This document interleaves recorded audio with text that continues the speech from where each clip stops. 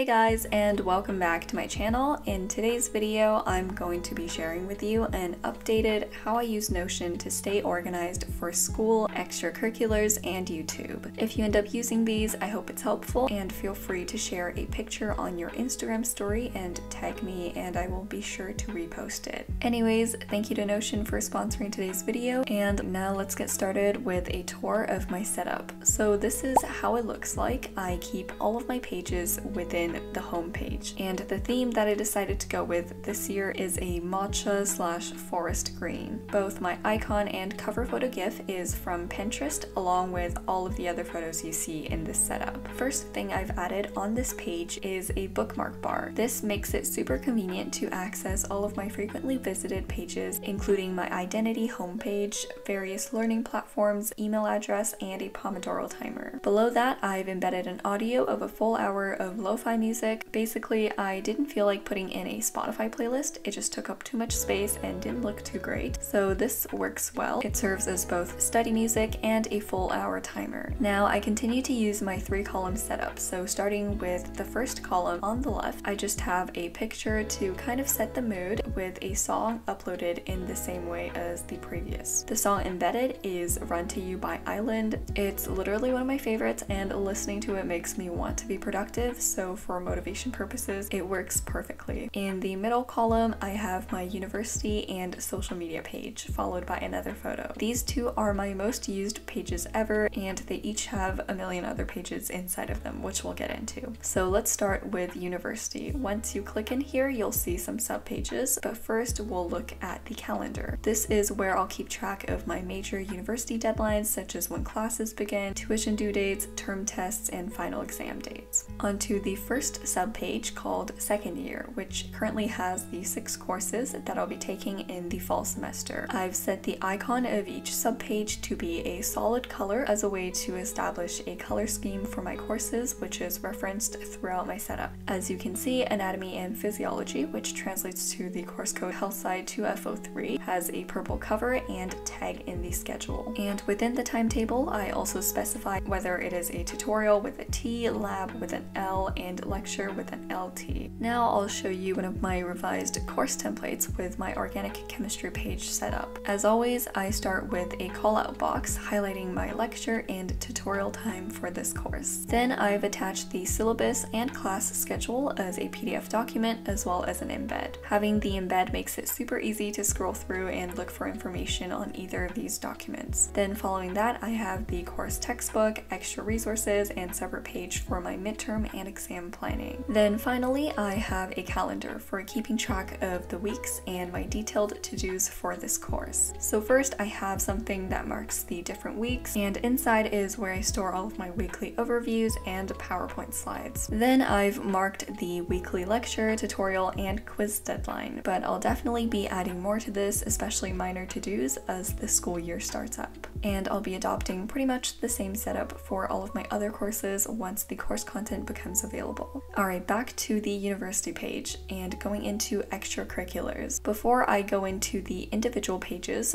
below I have a table titled Current Involvements, which basically outlines the initiatives that I'm currently part of, categorized by university club, research, organizations, and individual activities. In the next column, I've specified the organization name, my role, and the weekly time commitment. This is useful for me to keep track of what I'm doing outside of school and to make sure that I'm not overcommitting. Back to the different pages above, in the one titled Research Assistant, it has some information and contacts for reaching out to researchers as well as ongoing studies that I'm helping with. For example, in one of these, I have more pages separating my application, forms and certifications, and study protocols. Onto my club/job and research page, this is basically my application and interest tracker. On the very top, I have some links to different Google Docs pages for working resumes, interview question compilations, and email templates. Then I have my application table with organizations, followed by the position I've applied to, the written application, initial and secondary deadline, and results. I also have a comment section for jotting down any notes, especially if I know the reason why I didn't get a certain position. And below that, I have a separate table for interested initiatives noted by their name and a link to their website. And as for all the previous involvements page, it's currently a little little bit unorganized, but it attempts to keep track of all of my involvements from before and the number of hours I've committed to it. And that's pretty much it for extracurriculars. Now, textbooks is where I stored PDFs of books for current or future courses. Pre-uni task, just like the name, it outlines certain things that I want to get done before the start of a new school year. And same idea with my second year goals page. The only other one I'll go into in a little bit more detail is my course selection page, where I keep a table for all of my classes I've taken and are planning to take, as well as whether or not it's a prerequisite for any professional or graduate school. And that is pretty much it for university. On to social media, where I plan my YouTube and Instagram content.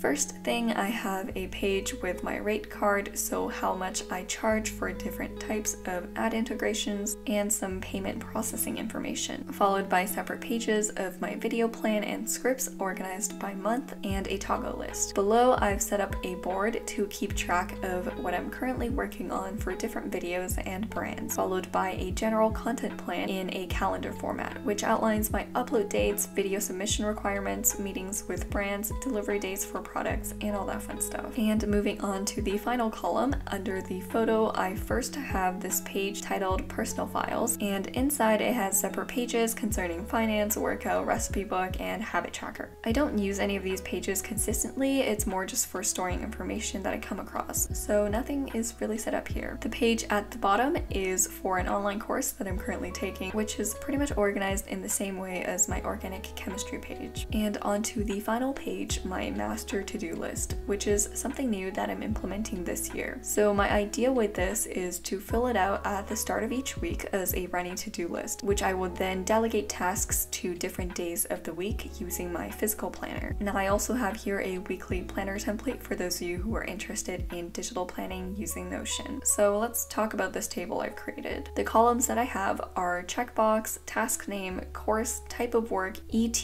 which stands for estimated time, ideal deadline, so basically my personal deadline, followed by an actual deadline, and brief notes. So let's actually fill one out together. Let's say I want to put down read organic chemistry syllabus as a to-do, and this is for Chem 2E03, which is my organic chem class. And by the way, if you haven't noticed, these colors match with the previous course setup page. The type, will put it as an assignment for now, even though it's really not. Now let's say we want to check it off, and when you do, it automatically goes away because I've added a filter to do that. However, I also added a different view to look at the tasks that we've done for the sake of satisfaction and accomplishment. And for that view, it is filtered so that it only shows checked tasks. I'm also going to add a separate view for each of my courses. So you can do this by clicking add view, then table, and of course type in your name. Then we go into filter, add a filter, and select where course contains one of the tags for your courses. So for me, I'm going to put music 2MT3. And there you have it, a view that filters only the to-dos associated with the course you've chosen. So in this case, music 2MT3. And the same has been done for this other table, except it only has a need to do and done view and no other specific views. Also, both tables have been ordered in ascending order of deadline for the purpose of prioritizing. And that is it for my master to-do list, as well as my Notion setup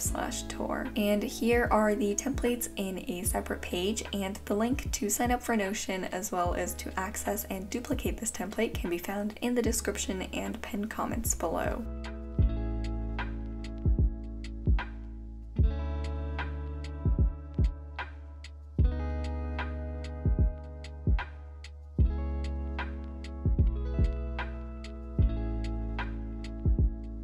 And that is it for this video. Thank you guys so much for watching. If you enjoyed it, don't forget to give it a thumbs up, subscribe, and check out more of my content. And all of my social media will be linked in the description box below. Thank you so much for watching, and I will see you guys in my next video. Bye guys!